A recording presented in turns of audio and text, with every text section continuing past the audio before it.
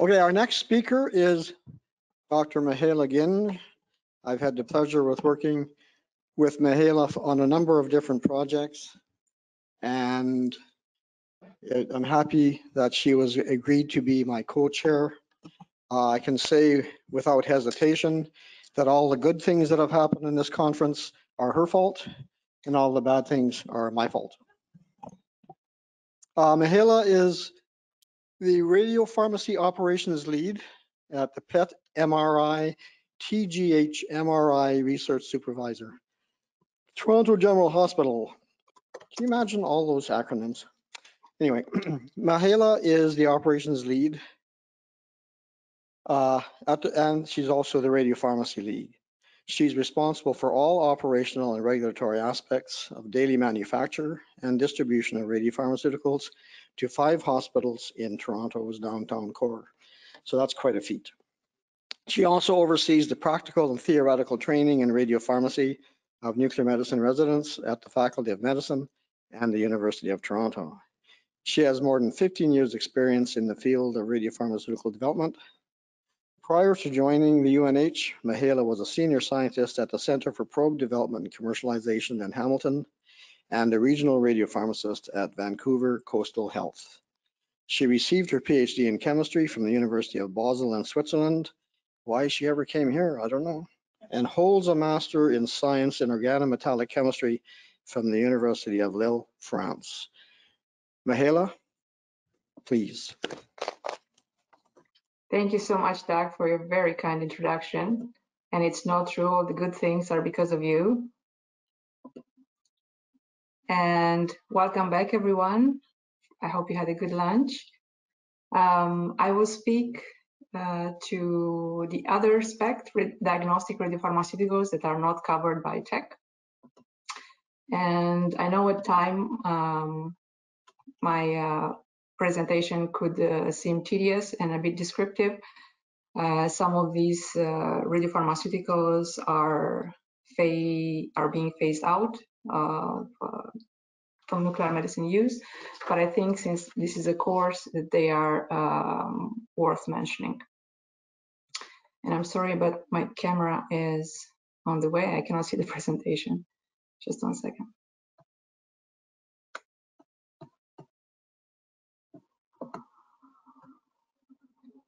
Okay. So this is the outline. I'll speak towards the, again, all diagnostic iodine-based pharmaceuticals, indium-111, thallium-201, gallium-67, just mentioning xenon-133, and then I will end with radiolabeling of autologous cells.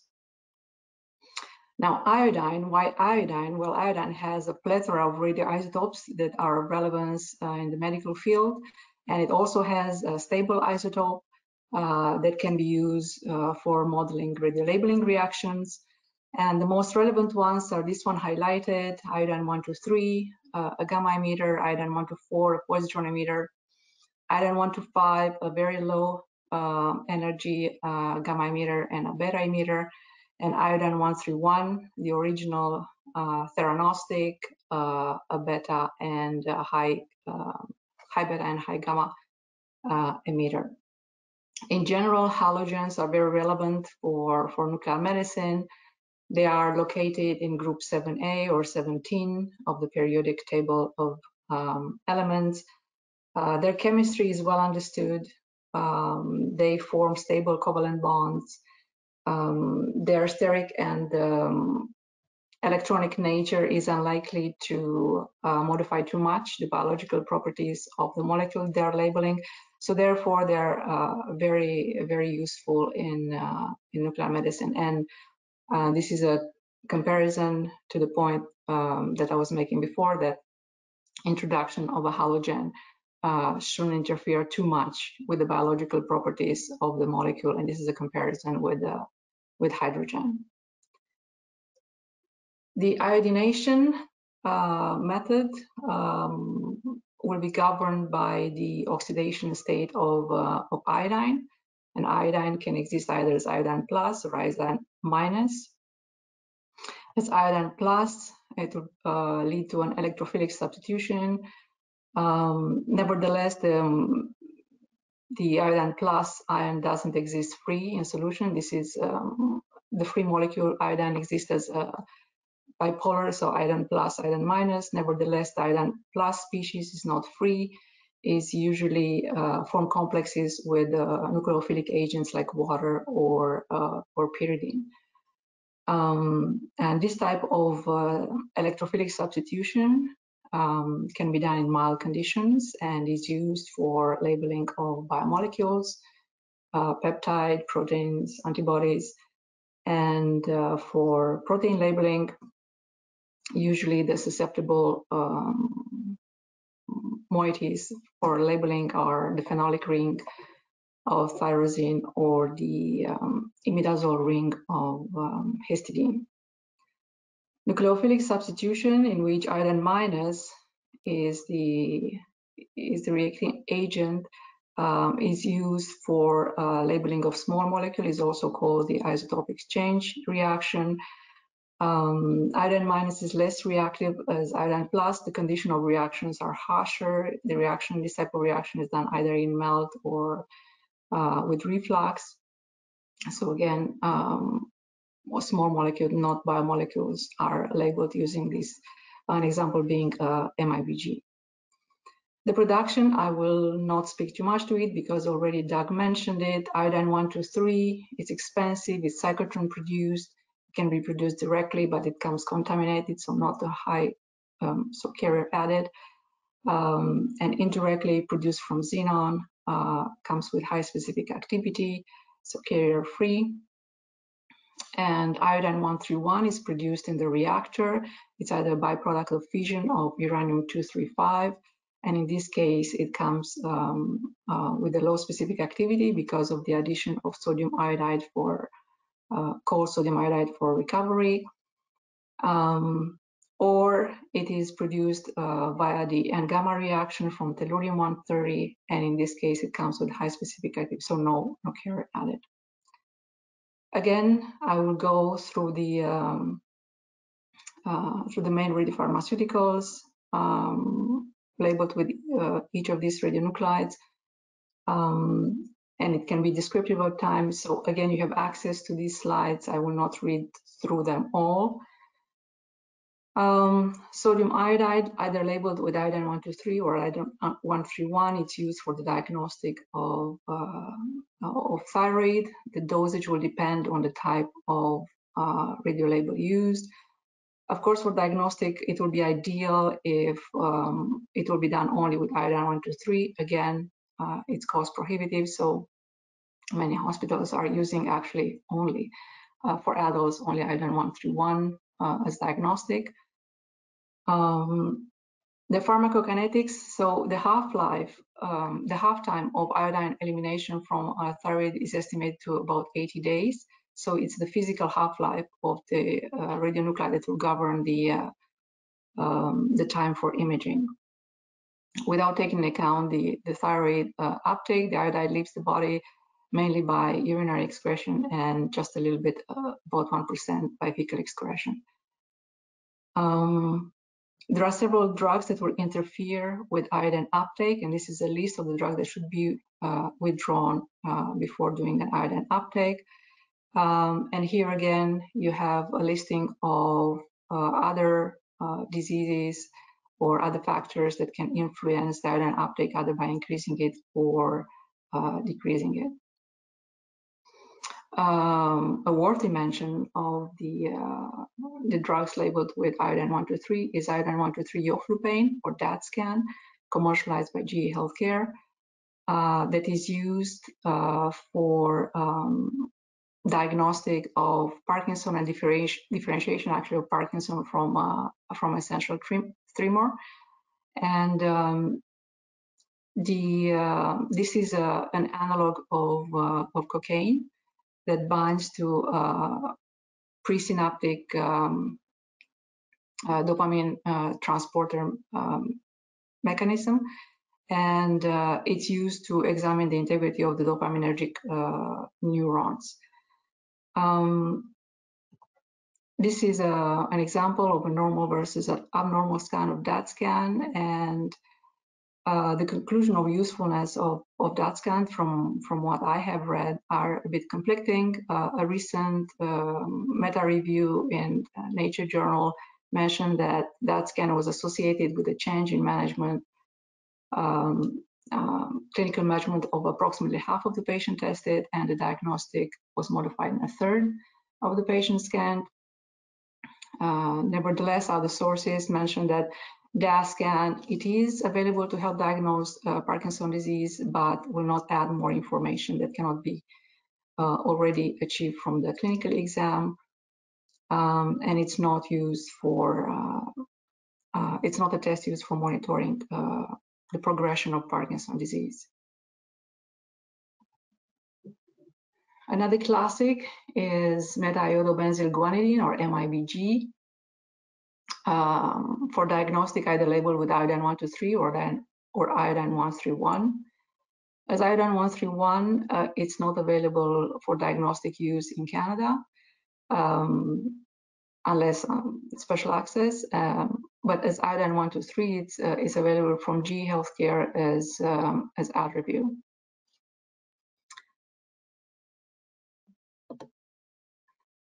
Sorry. It is used for the diagnostic of pheochromocytoma, paraganglioma, neuroblastoma, or to image the cardiac innervation. The dosage will depend on the type of radionuclide used. Mechanism of localization is governed by the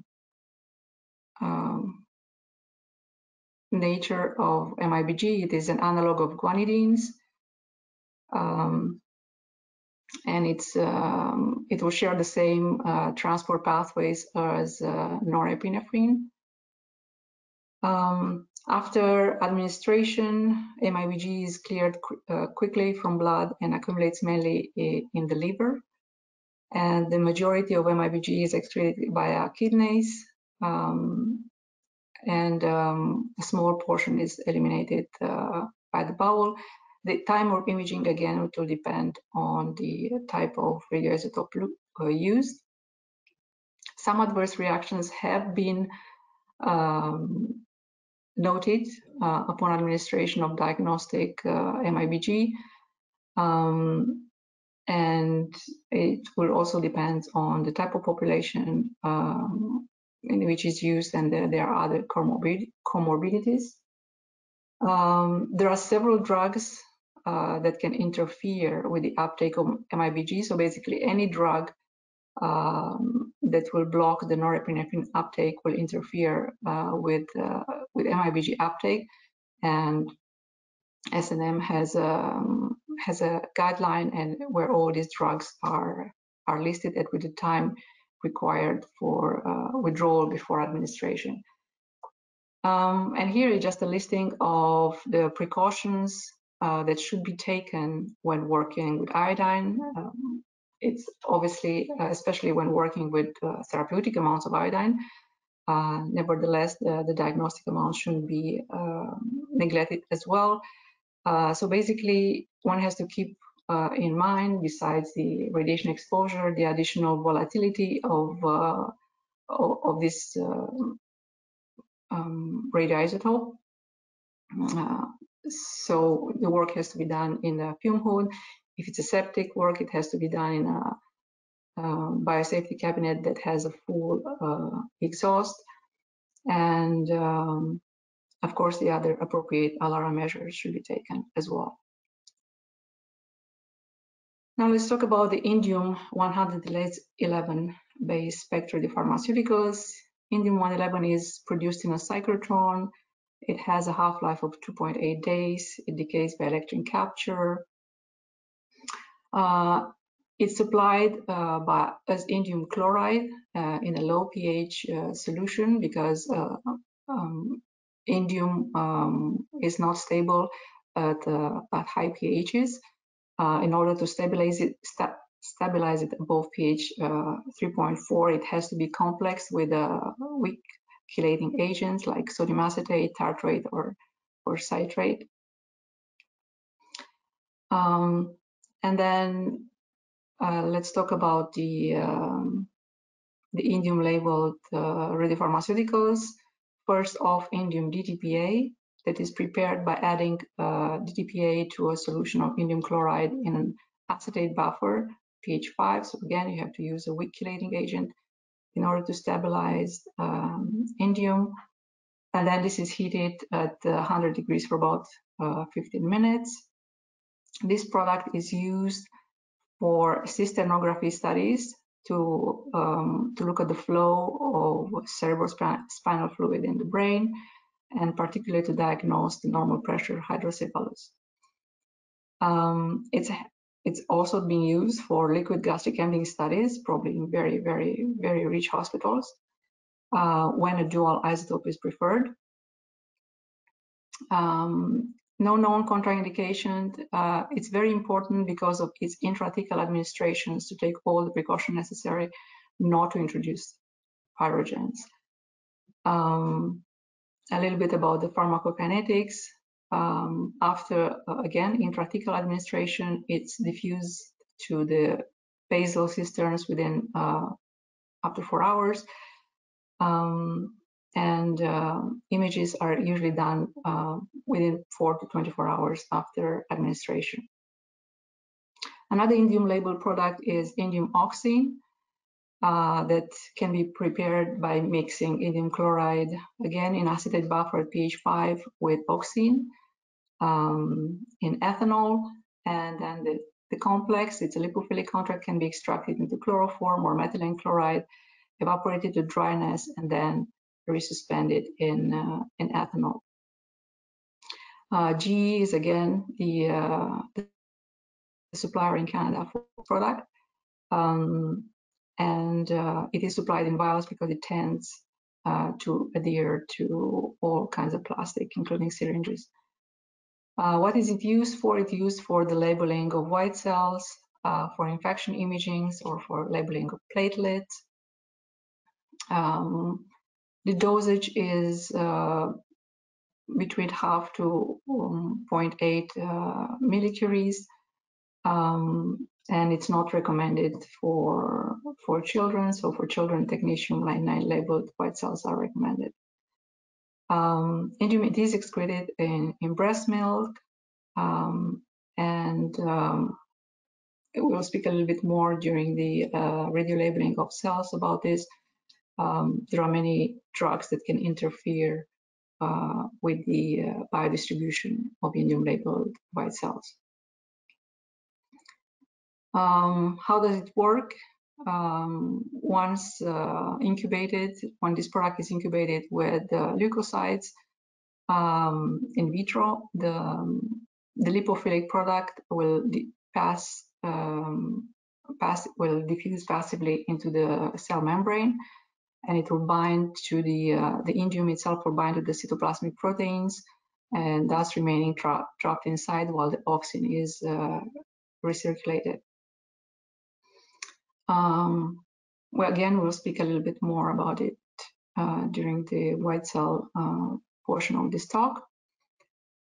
Another worthy mention is Octreoscan, indium-111 labeled pentatriotide, which is a DTPA conjugate of octreotide that in turn is a stable analog of somatostatin.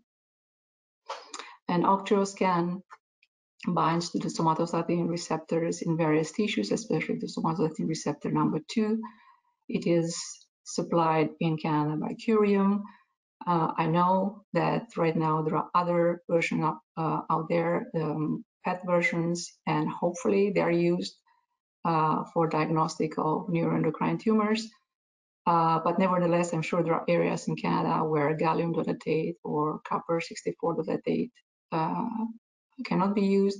So this is still the drug used to diagnose those conditions. Labeling is carried out by adding indium chloride to the DTPA octreotide. Incubation is done at room temperature, 30 minutes, and the administration is done within 6 hours from compounding. Like I said, it is used for localization of neuroendocrine tumors, that are expressing somatostatin receptors. It is contraindicated in any patients that have a hypersensitivity to octreotide, to cold octreotide sandostatin. That should be also withdrawn before a patient have this scan. The localization, again, it's a receptor binding process, and it's eliminated. The biological half-life is about 6 hours, it will also follow the normal biodistribution of somatostatin, so normal pituitary gland uptake as well, some thyroid, liver, spleen, and urinary bladder. Like with most of radiopharmaceutical, the labeling EL should be more than 90%. The QC is not TLC, but it can be done by TLC, but the approved method by the supplier is solid phase extraction using a C18 SEPAC. And here you have the procedure. It's unlikely that you will do it yourself, but here you have a description. Worth mentioning again, thallium. Although again, it's probably one of those radiopharmaceutical that is being phased out. It's worth mentioning that thallium chloride was the first successful myocardial perfusion agent used out there. The radionuclide itself, thallium-201, is also a cyclotron-produced radionuclide. It's still supplied in Canada by Curium and Lantheus. I think, yes, still both of them, yes. It has a long half-life, 73 hours, low gamma emission, so not ideal for imaging. And like I said, it's used for myocardial perfusion and also for viability studies because of its redistribution properties. It's also excreted in breast milk, and the mechanism of uptake is different than the uptake of cysteamide or tetraphosphamine that are passive diffusion. Thallium ion cation is similar with potassium, and therefore it's using the sodium-potassium transport system. So it's an active uptake, and like I said, also different from cysteamide and tetraphosphamine, it's redistributing after washout.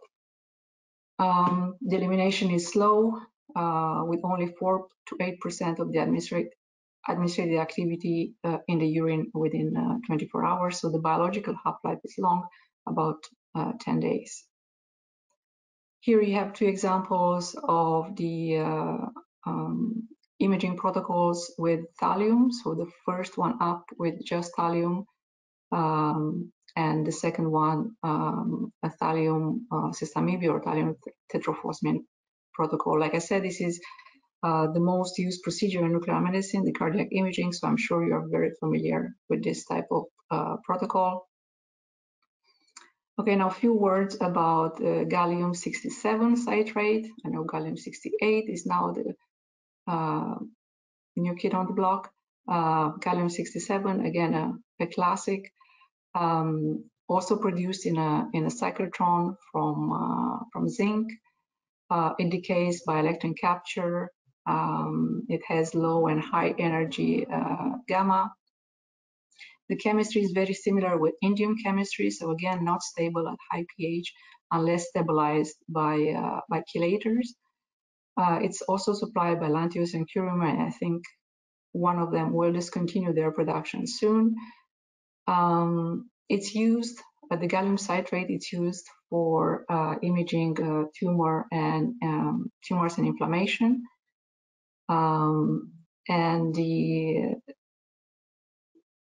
Because of its use, there are many drugs that can interfere with the biodistribution of gallium.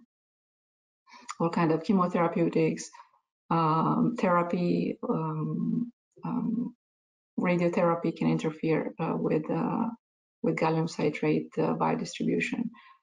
The localization, there are several theories on how gallium citrate is localized, and one of them being that the gallium-67 will bind to transferrin, and then that complex is passed into leukocytes or tumors, where it will bind to lactoferrin. It has a slow excretion, so imaging is performed late, 2 to 3 days, and sometimes laxatives or enemas are recommended to see the abdominal imaging. Just a word on xenon 133. It used to be very frequently used for ventilation studies. Since the shutdown of the Canadian reactor, it's no longer available in Canada, but it is available elsewhere. So this is just an FYI. It's a byproduct, again, of the fission of uranium-235. It comes in vials with a gas, and so therefore it has to be kept in a fume hood.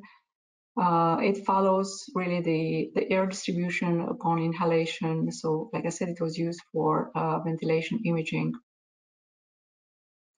And now let's get to the radiolabeling of autologous cells, and we'll talk about red cell labeling with TEC and chromium-51, white cell labeling with TEC and indium-111, and platelet labeling. It can be done also with TEC and indium-111. What are the applications of radiolabeled cells? Well, it depends on the label and on the cell. The white cell label radiolabels are used for imaging of infection and inflammations. The platelet labels are used for abnormal platelet deposition imaging or for platelet kinetic and survival studies. The technetium-labeled RBCs are used for GI bleed or spleen imaging or cardiac and vascular imaging. And the chromium-labeled RBCs are used for red cell survival or blood volume and red cell volumes. So let's tackle first red blood cell labeling. Again, some of their clinical applications. And what are the principles of labeling red cells with TEC? First, the cells have to be treated with tin, because technetium as per technetate is not retained in the cell, so it has to be reduced, and tin will do that. And once tin is added to the cell, it has to be removed from the outside of the cells, and then the pertechnetate is added that will diffuse inside the cells, that it will meet tin, it will be reduced, and it will be sequestrated inside the cell as TEC4 that will bind to the globin portion of hemoglobin. So the methods of preparation of technetium-99m red cells will depend on the type of tinning of the cells, whether it's done in vivo or in vitro, and how the addition of technetium is done, whether it's done in vivo or in vitro. So the most used method is the in vivo method. So both the adding of tin and adding of pertechnetate are done in vivo. And the key most frequently used as a tin source is PYP, pyrophosphate, or glucoseptate can be used as well. So you need about 10 to 20 micrograms of tin per kilogram. So 1 milligram should do it, because maybe not all the tin is available. After tin injection, there is a waiting period to permit the diffusion of tin into the cell. Then pertechnetate is added, about 25 millicuries, and again a small waiting period to permit diffusion. And then the expected label efficiency of this type of method is between 70 to 85%. It's very quick, it's simple, it's inexpensive. It can be done in any nuclear medicine department, but again, it has the lowest labeling efficiency. The in vivo in vitro method, so that means the tin is added still in vivo directly to the patient, and then one waits for diffusion into the RBCs. And instead of adding tech directly, direct administration to the patient, then some portion of blood that is already tinned is withdrawn, and it's labeled in vitro with pertechnetate, and then it's reinjected into the patient. So it has an increased label efficiency. It's also relatively simple. It can be done also anywhere in any nuclear medicine department, and it takes a bit of extra time, and it has the potential of breaking sterility because you are withdrawing cells and reinjecting them. There is a modified version of this method, so a modified in vivo in vitro method. The first portion is the same. Again, once we withdraw the blood for labeling with tech, and to further increase the specificity of the label, one can centrifuge the cells to select only the red cells that are then resuspended and labeled with technetium, with pertechnetate. And then they're reinjected. So it achieves a high labeling efficiency, same advantages as before, and it has also an increased, as disadvantage, an increased potential for breaking sterility, and it requires a clinical centrifuge. And then the in vitro method, using the ultra-tight kit. So both tinning and addition of pertechnetate are done in vitro. A very small amount of blood is collected, between 2 and 4 milliliters of anticoagulated blood is collected from the patient, and that is added to a vial containing already the tin. It's incubated at room temperature. The removal of excess tin is done by oxidation with hypochlorite. And then pertechnetate is added, incubated at room temperature, and it gives a product with a high labeling efficiency that is reinjected into the patient. Relatively inexpensive, again, yes, relatively, and it produces excellent delayed images. It's ideally suited for J-bleed studies. It takes extra time. It does need additional space, aseptic technique, trained staff, and so on and so forth. So it has a higher potential for breaking sterility because of the longer manipulation. There are several factors that can affect the radiolabeling efficiency: the temperature. Short incubation time can be done if one raises the temperature to 37 degrees. The hematocrit obviously will affect the label, the amount of tin ion. So again, the best kits to be used are usually pyrophosphate or gluceptate. And the type of anticoagulant, generally is agreed that ACD, acid citrate dextrose, is a better anticoagulant than heparin.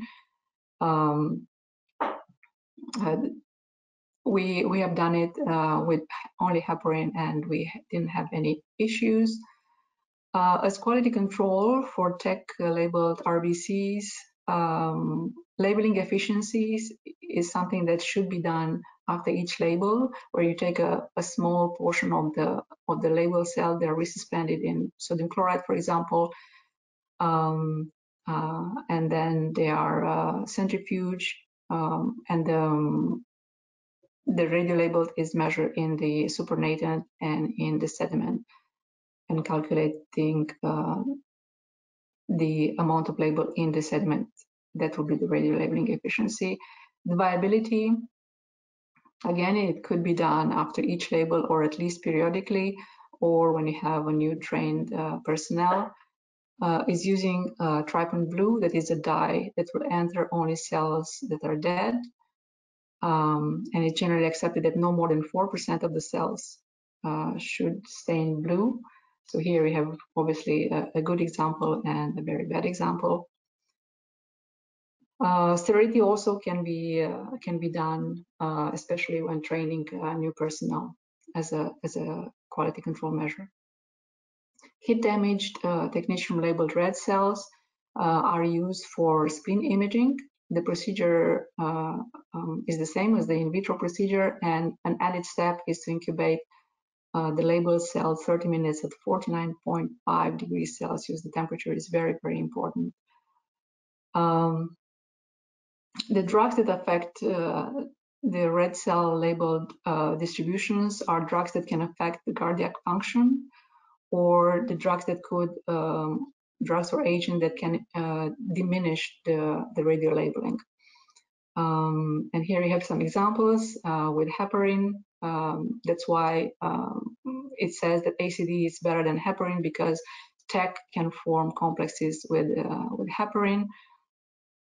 Chemotherapeutic agents, whole blood transfusions, iodinated contrast media also can interfere with the biodistribution. Just a word on chromium-51 labeled RBCs. Chromium-51 for clinical use is no longer available in Canada. It's for red cells is used for non-imaging studies for RBC mass and survival and sequestration. The chromium-51 radionuclide has a half-life of 28 days and a high gamma energy. The principles of radiolabeling are similar with the protected tin pair, in the sense that it's also based on a redox reaction. Chromium-51 as perchromate with chromium in oxidation state 6 is incubated with the cells. Similar with TEC, it will bind to the globin portion of hemoglobin. And then the reaction is terminated by adding a reducing agent like ascorbic acid.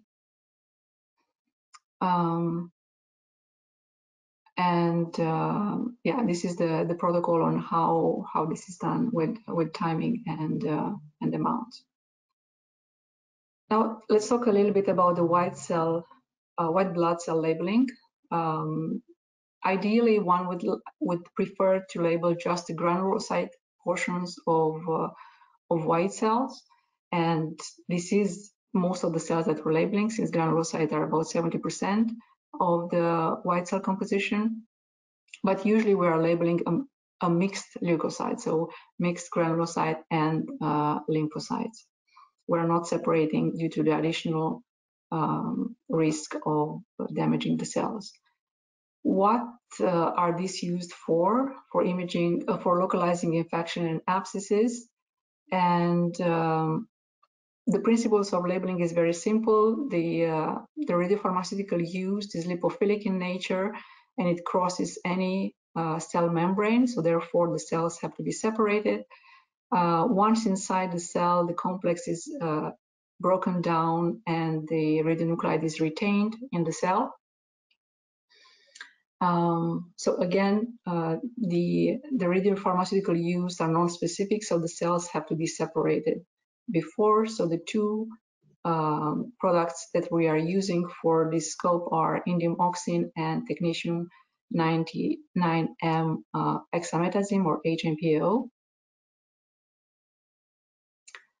First, the blood is collected about 50 mL with an anticoagulant and with a sedimentation agent, usually a hydroxyethyl starch.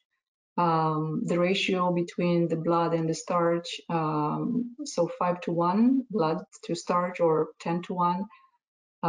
So a higher ratio if or more hydroxyethyl starch if the patient has disease or a low white cell count. Sedimentation, usually, again, depending on the agent that is used and the blood and the amount of blood and comorbidities of the patients, between 20 to 50 minutes.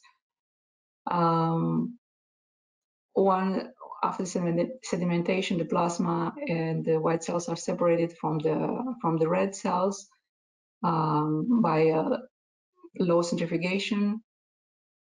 Optionally, the additional red cells that have not been separated in the previous step can be removed by hypotonic lysis. And then the incubation with radioligand itself, auxin or HMPO, usually about 15 minutes at room temperature, removal of the excess non-reactive radioligand, and resuspension in either saline or platelet-poor plasma for reinjection. And it's very important that the radiolabeled cells are reinjected within 1 to 3 hours after radiolabeling, and this is just a schematic of what I've just talked about. Like I said, heparin or ACD are used as anticoagulant.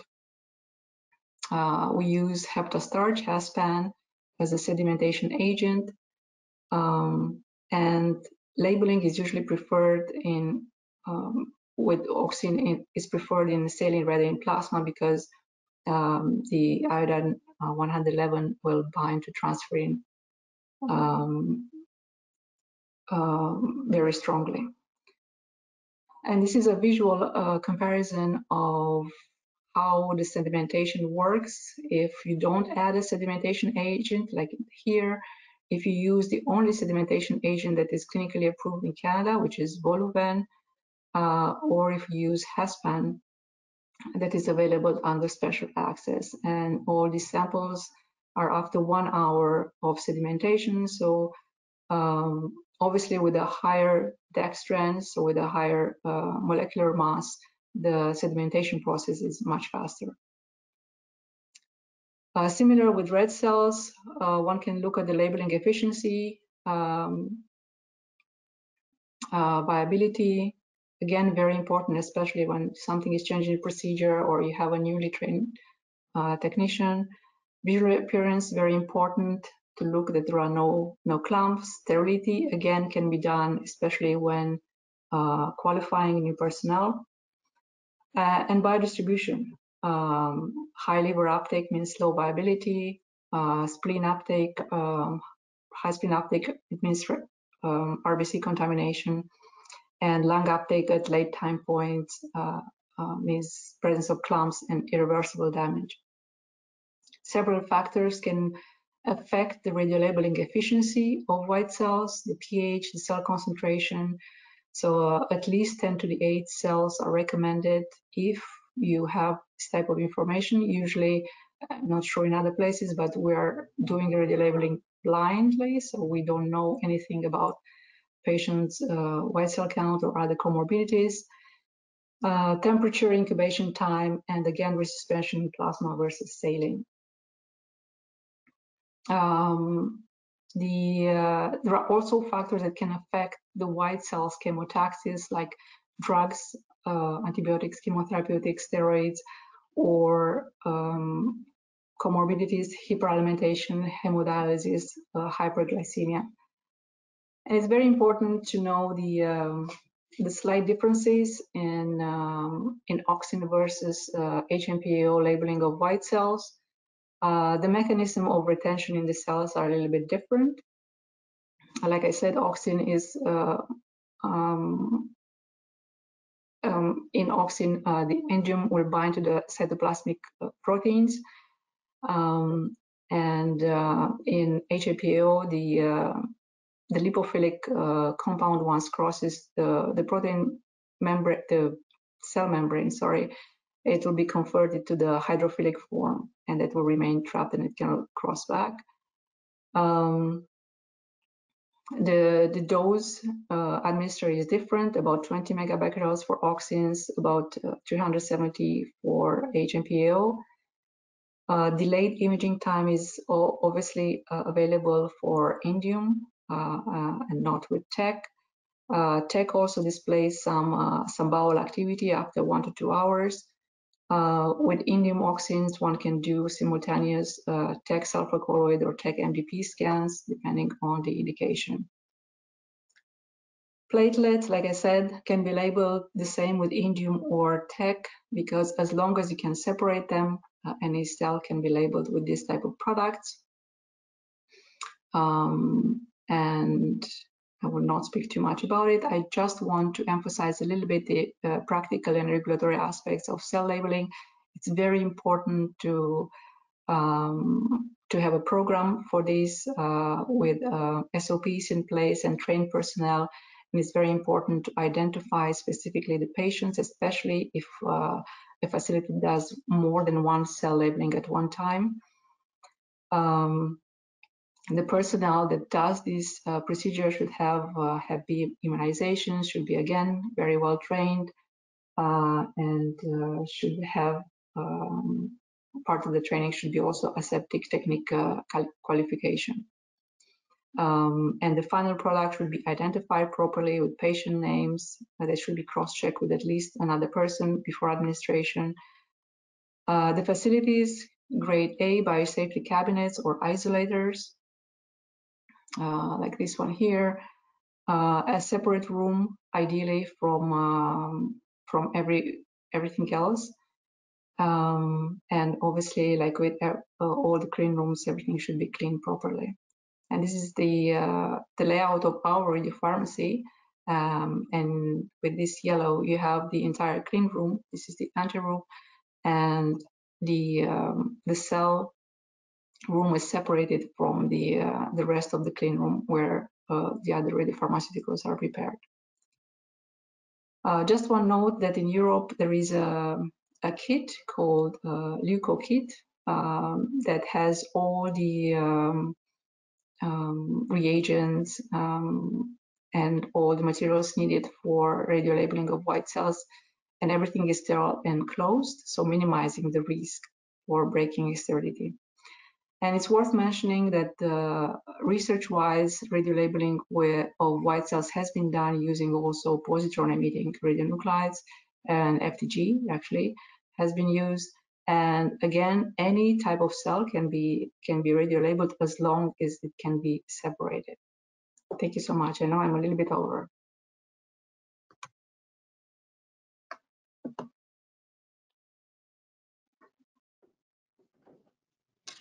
Excellent, Mihaela. Thank you so much. We have a few minutes, so we could have a few questions, or we could leave them till the end. I have a question, Mihaela. Earlier on today, a question was asked about the role of the Ontario Pharmacists Association and whether they have any influence on the way you run your operation. When you were talking about the labeling of the white cells, et cetera, brought that to mind. So could you comment on what the Ontario Pharmaceutical Association regulatory body, what effect it has? Yeah, we have been contacted in the past by the Ontario Pharmacists Association or Ontario Pharmacists College. And usually when I say that I'm regulated by Health Canada because we distribute to other hospitals, they back away. I've been consulted on how their procedures would apply to radiopharmacy, but the discussions haven't moved. So basically, we are not overseen by them for the cell labeling procedure, for example, that is not covered by Health Canada. And neither are other hospitals, other nuclear medicine departments that do their own compounding are not overseen by the Ontario College of Pharmacy. So they haven't been asking about following well, not new, but the USP 797, et cetera, those type of regulations? No, so we had discussions, but they had not been followed up. So okay. They say that at a later time they will look again into this. Yeah. Sorry to catch you off guard there a little bit on that question. No, I actually answered it partially when you asked it, but you didn't hear me at the time because of some technical issues. We had technical issues.